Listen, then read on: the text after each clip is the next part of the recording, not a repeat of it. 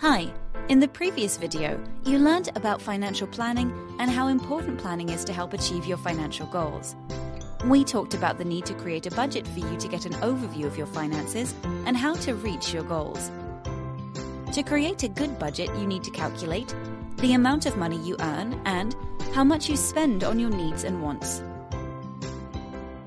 In this video, you will learn about an important pillar of the budget, your income.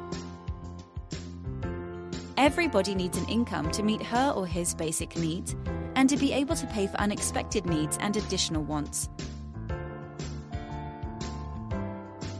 After going through this video, you should be able to identify and define your income sources.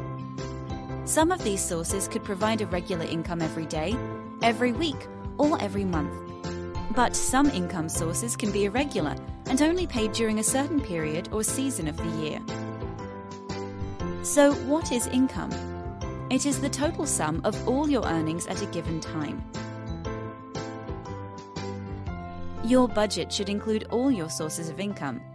Here are the most common types of income. 1. Salary. This is money that you receive for doing a particular job. The salary can be paid as a fixed sum, could depend on your performance, or be a mix of both. 2. Sale of goods and services. It is important that all sales are recorded as income. For example, a woman farmer who sells eggs and fruits at the market needs to calculate the total amount of money received for all the eggs and fruits that she has sold. 3. Rental income. You may have bought a car or a house that you are now renting out and for which you receive a steady flow of money. 4. Remittances.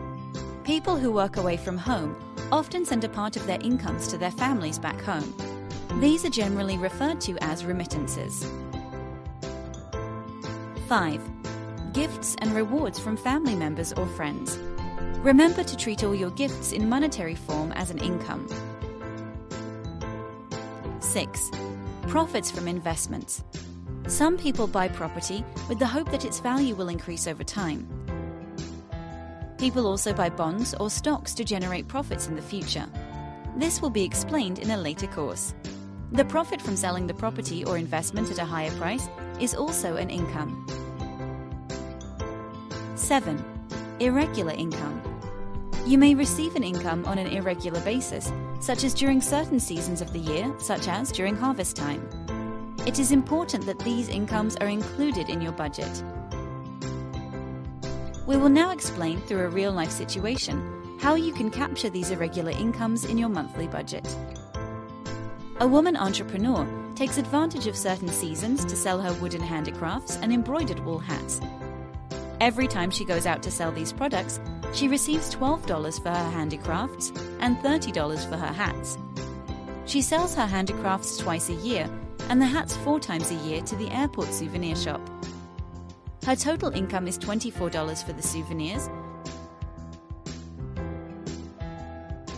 and $120 for the hats.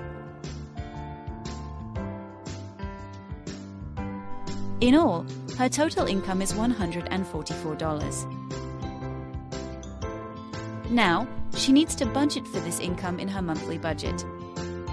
To do so, she takes the total income and divides it by the number of months in a year, which is 12.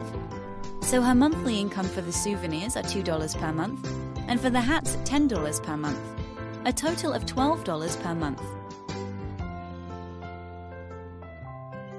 You can use this same method for irregular remittance transfers or gifts from your family.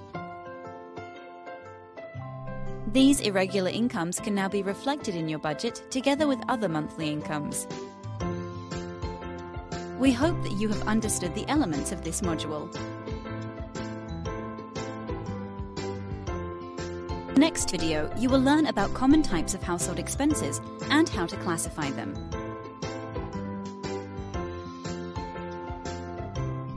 Thank you.